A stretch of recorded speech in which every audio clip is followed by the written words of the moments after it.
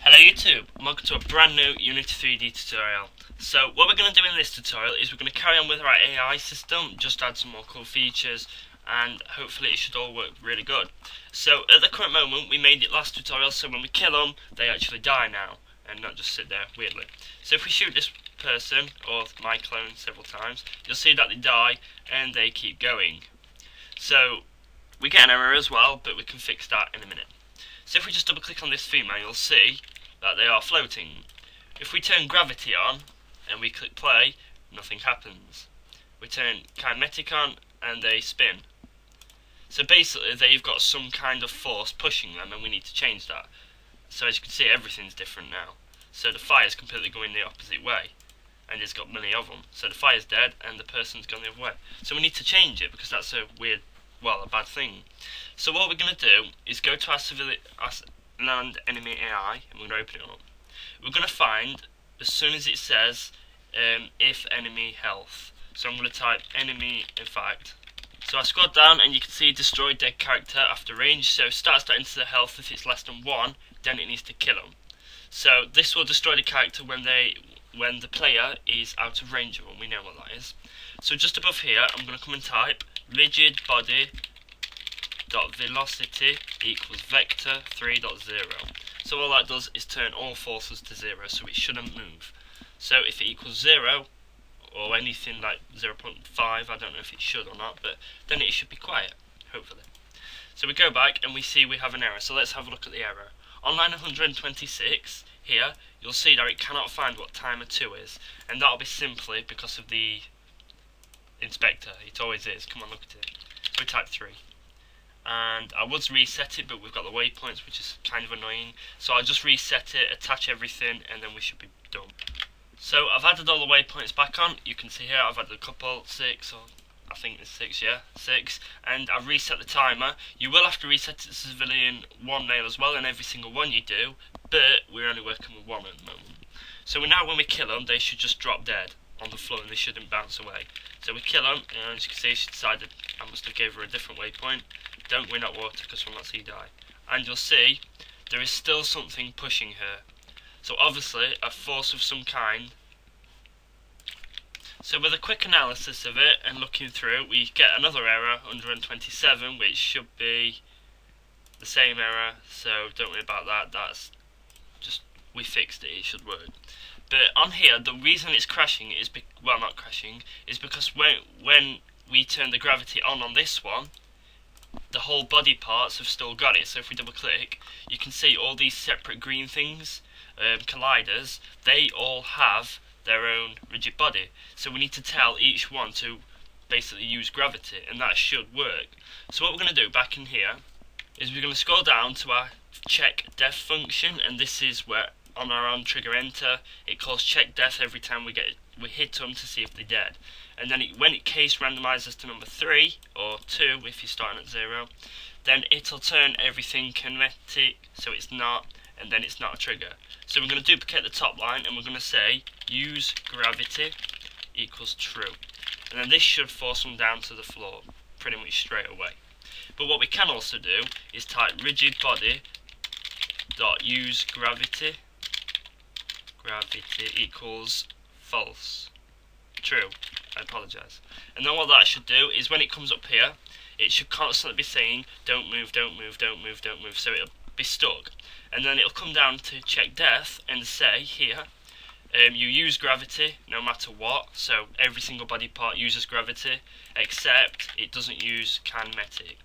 So we're going to put that there, rigid body, perfect. So we can go and try it again. So what we do is we shoot her, and die. And you'll see that when I get her, and she doesn't stop being silly, she'll fall, but then she'll randomly rotate for a bit. And it depends where you shoot her, obviously. But what that is actually the colliders hitting each other. And I'm actually going to keep it in. I'll show you how to fix it, obviously. But as you can see, she's slowly moving, which is we will have to fix eventually. But what that is it's all the colliders hitting each other. So every time this box collider, so if we double click it, all of these are colliding with the main one here. It's all colliding with that one, so it's hitting it and making it bump around. If you want to stop it, all you do is disable it, and it stops. So I'll show you how to script it as well. It's really simple. All you do is right here, you type collider.isTrigger equals true, and then it should just stop it. Perfect. Or even you could just destroy the collider, so destroy collider. If that doesn't work, we might have to use get component. So quickly, before I just play it again to shorten down the tutorial, you don't want to put it here, put it after it. So after it comes on, it'll run this, they'll all start bouncing each other, the person will fall down, then it'll stop it. Otherwise, they'll just stand there and it'll look weird. And also, for the errors we get every time we run it, we put a land enemy AI on our car, so just remove it, and it should stop. Perfect. So we go back in, shoot them, and they should fall over. Hopefully. So we shoot, die. And you can see, they just stopped again. There is no animation, so it tried to call an animation that time, so we need to go and fix that error. Last time we left it with a lot of errors, but it needed to be done. So the error we got here is basically saying it cannot find animation on this component. Well, game object. Well, it's because it's not there. We moved it to entity where it should be, so we need to tell it to go where it needs to be. So it's on line 500, well, not that one, 179, because we don't have that one. So 179, it's calling this one. Perfect. So we type, because we need to get entity instead, so we type this, in fact we'll type game transform.find entity, because transform.find will find inside of itself, entity. So then we speech mark .animation.play, so it should perform it, and we have to do the same for this. If not, we might have to use game object, but we have a look now. So we go on and we'll either get an animation or we'll actually, there we go. So we got rigid ragdoll. So as you can see, they just stand there now. Perfect. Obviously we need the fire will disintegrate and we need it to stay with them and everything, but it don't matter. It works. So hopefully we can get something new implemented to it before the end of this tutorial, but it doesn't seem to be wanting to do animation. So one last try. If I can't find it, we'll just skip straight to the new things. So kill her, die. Animation. Missed it.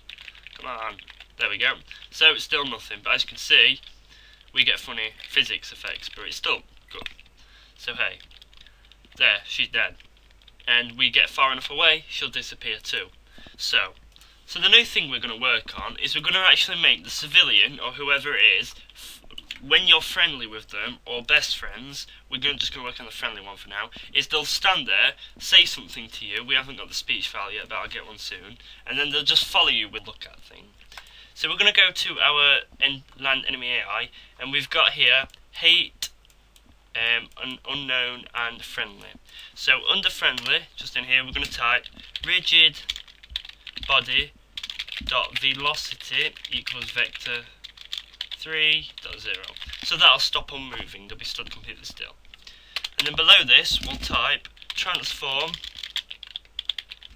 dot look at, and then in here we'll simply type GameObject.find character dot transform here. So what that should do is follow the character with their body. But it'll be glitchy like it always is, we always know it is. So we're going to add a little feature to it to stop it glitching, hopefully. So hopefully it might not glitch. If it doesn't, hey, it's even better. So what we will do one day is make the head look at you. But as you can see, there's the glitch. And we need to stop that glitch. So if we think about it, they only need to rotate on the Y-axis. We all know that. So if we go and get the NPCs, civilian, they only need to rotate like that. They don't need to rotate X, Y, well, they only need to rotate on the Y-axis. That's all we need to know. So below this I'm going to duplicate it, and I'm literally going to put euler angles.x equals 0. Because if you look at it, it currently is 0, 360, 0.